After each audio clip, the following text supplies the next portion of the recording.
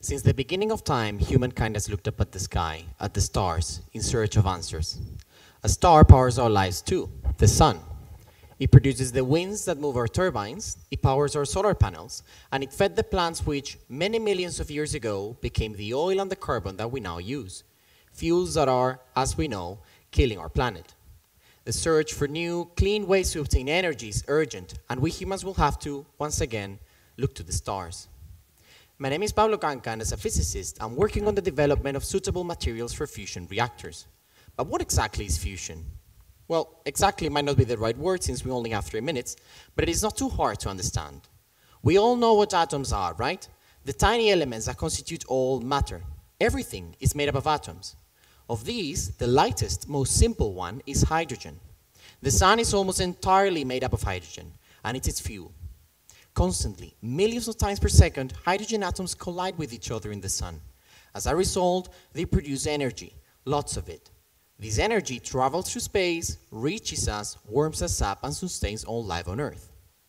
But is it possible to harvest this energy? Well, it now seems likely. For decades now, scientists have been trying to reproduce this reaction on Earth. But building a sun here can be easy, right? One of the key problems has to do with another byproduct of the reaction, a bullet. Let me explain. Remember our hydrogen atoms colliding in the sun? Well, that is not quite the end of the story. When hydrogen atoms fuse together, they produce other things: energy, helium, and a neutron.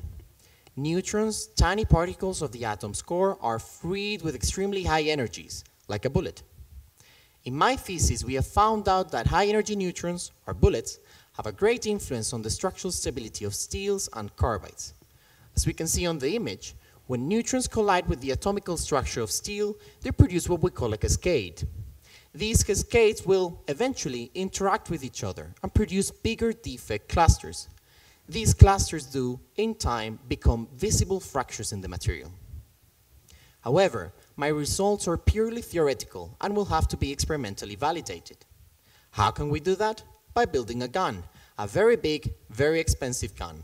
In Granada, a neutron accelerator called IFMIF-DONES is being developed to fire neutrons at different targets. Those that survive will eventually become our bulletproof vests and the materials of the future fusion reactors that will provide us all with clean energy. As I said in the beginning, humankind has always looked up at the sky, at the stars. But only this time, we're not just going to look at them. We're bringing one home to us. Thank you.